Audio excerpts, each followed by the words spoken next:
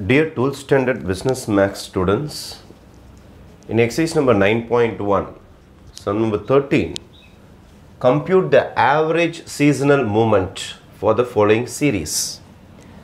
Seasonal movement. இப்படின்ற வார்த்தை கேட்டாலும் பரவாயில்ல, seasonal index அப்படின்ற வார்த்தை கேட்டாலும் பரவாயில்ல. ஒரு கம்பெனியோடைய production 2002 first quarter, second quarter, third quarter, fourth quarter, வருஷத்தை 4 குவார்ட்டராக பிரிப்பாங்க. 3 மாதமாக எவ்வளோ ப்ரொடக்ஷன் நடக்குது அப்படின்னு சொல்லிட்டு 2002லேருந்து 2006 வரைக்கும் ஒரு டேபிள் நம்ம கையில் ஒப்படைச்சிருக்கிறாங்க. இப்போ சீசனல் இண்டெக்ஸ் கேட்குறாங்க. அதாவது ஃபஸ்ட்டு குவார்ட்டரோடைய சீசனல் இண்டெக்ஸ் என்ன, செகண்ட் குவார்ட்டரோடைய சீசனல் இண்டெக்ஸ், தேர்ட் குவார்ட்டரில் எப்படி நடக்குது, ஃபோர்த் குவார்ட்டரில் எப்படி நடக்குதுன்னு சொல்லிட்டு நம்மளுக்கு கேட்டிருக்காங்க.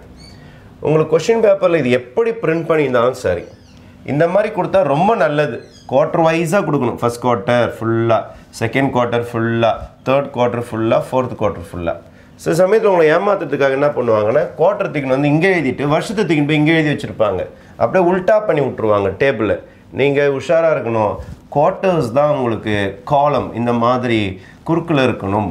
அப்போ தான் நம்ம ஆட் பண்ணுறதுக்கு ஈஸியாக இருக்கும். இந்த மாதிரி டேபிள் கொஷின் பேப்பரில் பார்த்த உடனே இதை அப்படியே பார்த்து நீங்கள் ஒரு வாட்டி எழுதணும். இதை அப்படியே பார்த்து ஒரு வாட்டி எழுதிட்டு இது கீழே நீங்கள் ஃபஸ்ட்டு ஆரம்பிக்க வேண்டியது டோட்டல். ஃபஸ்ட்டு நீங்கள் ஆரம்பிக்க வேண்டியது டோட்டல். ஃபஸ்ட் குவார்ட்டருடைய டோட்டல் ஃபுல்லாக நீங்கள் ஆட் பண்ணி ஆகணும். அதே மாதிரி செகண்ட் குவார்ட்டருடைய டோட்டல் ஃபுல்லாக ஆட் பண்ணி ஆகணும். தேர்ட் குவார்ட்டருடைய டோட்டல் ஃபுல்லாக ஆட் பண்ணி ஆகணும். ஃபோர்த் குவார்ட்டருடைய டோட்டல் ஃபுல்லாக ஆட் பண்ணணும். இது எல்லாத்தையும் நீங்கள் கால்குலேட்டரை வச்சுக்கிட்டு நிதானமாக ஆட் பண்ணுங்கள். ரொம்ப முக்கியமான சம் இந்த சீசனல் இண்டெக்ஸ். அப்போ ஃபஸ்ட் குவார்ட்டர் ஃபுல்லாக ஆட் பண்ணால் உங்களுக்கு 18.6 என்று வரும். அதே மாதிரி செகண்ட் குவார்ட்டர் ஃபுல்லாக ஆட் பண்ணுங்கள், யூ வில் பி கெட்டிங் 20.8. அதுமாதிரி தேர்ட் குவார்ட்டர் ஃபுல்லாக ஆட் பண்ணுங்கள், எல்லாமே டெசிமலோடு ஆட் பண்ணுங்கள், பத்திரம் 18.8. அதுமாதிரி ஃபோர்த் குவார்ட்டர் ஃபுல்லாக ஆட் பண்ணுங்கள், you will be getting 20.8. 10, 18 right, 20.8. அப்போது ஃபஸ்ட்டு நீங்கள் டோட்டல், இந்த குவார்ட்டர்ஸோடைய டோட்டல், இது ஃபஸ்ட் குவார்ட்டரோட டோட்டல், இது செகண்ட் குவார்ட்டரோட டோட்டல், இது தேர்ட் குவார்ட்டர் டோட்டல், இது ஃபோர்த் குவார்ட்டர் டோட்டல். இது முடித்த உடனே ஆவரேஜ் அப்படின்னா அடுத்த கட்டத்தை நீங்கள் ரெடி பண்ணணும். இது அப்படியே கொஷின் பேப்பர்லேருந்து காப்பி பண்ணப்பட்ட விஷயங்கள். எந்த வேல்யூஸும் மாற்றி கீத்தி எழுதிட போகிறீங்க. ஏன்னா ஒரு வேல்யூ மாற்றினாலும் எல்லாமே ஆன்சர் அடிக்கும். ஆவரேஜ் இந்த 18.6 பிறக்கிறதுக்கு எத்தனை பேர் காரணம்? 1, 2, 3, 4, 5 பேரால் தான் இந்த 18.6 வந்திருக்கு நம்மக்கிட்ட. அப்போது இந்த 5 பேரால் தான் இது வந்ததுனால இதை 5ஆல் டிவைட் பண்ணால் தான் உங்களுக்கு ஆவரேஜ் கிடைக்கும். புரியல சார்? இந்த 18.6 என்ற விடையை நீங்கள் கேல்குலேட்டரில் 5ஆல் வகுக்கணும். 5ஆல் டிவைட் பண்ணி ஆன்சர் எழுதணும். 5ஆல் டிவைட் பண்ணி ஆன்சர் எழுதினீங்கன்னா 3.72. அதே மாதிரி இந்த 20.8 கேல்குலேட்டர் எடுத்து 5ஆல் டிவைட் பண்ணி அதோட ஆன்சர் எழுதணும். 4.16 வரும். அதே மாதிரி இந்த 18.8 இருக்கு பாருங்கள், அதை 5ஆல் டிவைட் பண்ணி அதோட ஆன்சர் எழுதணும். 3.76. அதே மாதிரி இந்த 20.8 இருக்கு பாருங்கள், அதை நீங்கள் 5ஆல், ஏன்னா 5 பேரால் தான் இந்த ஆன்சர் வந்திருக்குது, அதனால் 5ஆல் டிவைட் பண்ணால் தான் ஆவரேஜ் வரும். 4.16. அப்போது 3.72, 4.16, 3.76, 4.16 சொல்லிட்டு ஆவரேஜ் வந்திருக்கும்.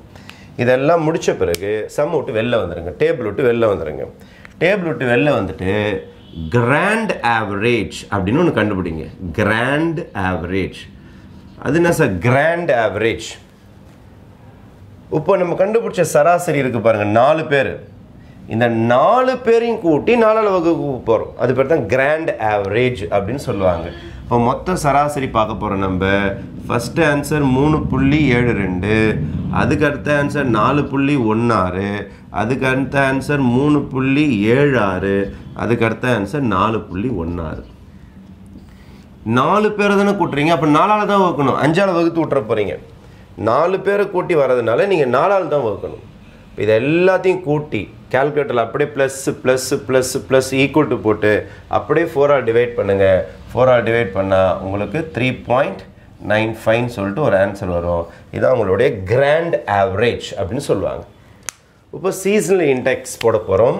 Seasonal index, seasonal index, seasonal index, இதுதான் கொஷின் நமக்கு. Seasonal index for first quarter, first குவார்ட்டருடைய seasonal index போட போகிறோம். அப்போ ஃபஸ்ட்டு குவார்ட்டரோடைய சீசனல் இண்டெக்ஸோடைய ஃபார்முலா என்னன்னா first குவார்ட்டரோடைய average by grand average into 100 இதான் சீசனல் இண்டெக்ஸோடைய ஃபார்முலா. இப்போ ஃபஸ்ட்டு குவார்ட்டரோடைய ஆவரேஜ் எங்கே இருக்குன்னா டேபிளில் இருக்கும். இதோ இருக்கு பாருங்கள், ஃபஸ்ட்டு குவார்ட்டரோடைய ஆவரேஜ் இதான் ஃபஸ்ட்டு குவார்ட்டரோடைய ஆவரேஜ் 3.72. இந்த ஆவரேஜ்னு இருக்குது பாருங்கள். இந்த 3.72 பை கிராண்ட் ஆவரேஜ் இப்போ போட்டிங்களா, எல்லாத்தையும் கூட்டி 4 வகுத்தீங்களே 3.95 இன்ட்டு 100. அப்போ நீங்கள் கேல்குலேட்டர் எடுத்து 3.72 இன்ட்டு 100 பை 3.95 அப்படின்னு டிவைட் பண்ணிங்கன்னா உங்களுடைய ஃபஸ்ட் ஆன்சர் வந்துடும். இப்போ இதை மல்டிப்ளை பண்ணி இதால் டிவைட் பண்ணுங்கள். டெசிமலில் எதுவும் நீங்கள் இதை தொடாதீங்க, இருக்கிற மாதிரியே டைப் பண்ணி இருக்கிற மாதிரி டிவைட் பண்ணுங்கள். அப்போ இதோட ஆன்சர் பார்த்தீங்கன்னா 94.1772 வரும். இதுதான் உங்களுக்கு seasonal index for the first quarter. அதே மாதிரி அடுத்த heading seasonal index for the second quarter is equal to அதே தான் second quarter average by grand average into 100. Second குவார்ட்டரோட average எவ்வளோ 4.16 பை கிராண்ட் ஆவரேஜ் இது மேலே இருக்கும். எல்லாத்துலேயும் 3.95 தான் உங்களுக்கு கீழே வரும் இன்ட்டு 100. இப்போ கேல்குலேட்டர் எடுத்து மேலே ஃபுல்லாக பெருக்கிட்டு 3.95 டிவைட் பண்ணிங்கன்னா உங்களுக்கு 105.3165 வரும். இதான் ஆன்சர் போட்டுக்க வேண்டியதுதான் நீங்கள். அதே மாதிரி செகண்ட் குவார்ட்டர் முடிஞ்ச பிறகு seasonal index for third quarter is equal to third quarter average by grand average into 100 is equal to third குவார்ட்டரோடைய average இதோ இருக்கு பாருங்கள் 3.76 divided by grand average 3.95 into 100. இப்போ இதை மல்டிப்ளை பண்ணி டிவைட் பண்ணிங்கன்னா உங்களுக்கு ஆன்சர் 95.1899. இது தேர்ட் குவார்ட்டர், இது செகண்ட் குவார்ட்டர், இது ஃபஸ்ட் குவார்ட்டர். இன்னும் ஒன்று இருக்குது நமக்கு பாக்கி, லாஸ்ட்டாக ஃபோர்த்து குவார்ட்டர். அப்போது seasonal index for fourth quarter is equal to இங்கே போடுறேன், அங்கே இடையில இந்த பக்கம் போடுறேன். அப்போ உங்களுக்கு என்ன வரும்னா ஃபோர்த்து குவார்ட்டர் ஆவரேஜ், அதை இங்கே போட வேண்டியது இங்கே போடுறேன், இந்த சம் மட்டும் இந்த பக்கம் போடுறேன். Fourth quarter average by grand average into 100 is equal to fourth குவார்ட்டரோட average வரைக்கும் பாருங்கள் 4.16 பை கிராண்ட் ஆவரேஜ் 3.95 இன்ட்டு 100. நாலாவது சம் மட்டும் இந்த ஏரியாவில் போட்டிருக்கேன். அப்போ இதோட ஆன்சர் பார்த்தீங்கன்னா உங்களுக்கு 105. இதை ஃபுல்லாக மல்டிப்ளை பண்ணிவிட்டு டிவைட் பண்ணுங்கள், 100ஆல் மல்டிப்ளை பண்ணிட்டு டிவைட் பண்ணுங்கள் 3165. இதான் உங்களுக்கு ஆன்சர் வரும். கால்குலேட்டர் யூஸ் பண்ணனால உங்களுக்கு எந்த பிரச்சனையும் இருக்காது. ஆனால் கால்குலேட்டரை பொறுமையாக நிதானமாக யூஸ் பண்ணுங்கள். சயின்டிஃபிக் கால்குலேட்டர் அலோவ் பண்ண மாட்டாங்க பப்ளிக் எக்ஸாமில். அதனால் நீங்கள் ஒரு ஆர்டினரி கால்குலேட்டர் வாங்கிட்டு அதிலேயே ப்ராக்டிஸ் பண்ண ஆரம்பிச்சிங்கன்னா தான் உங்களுக்கு அந்த ஸ்பீடு வர ஆரம்பிக்கும்.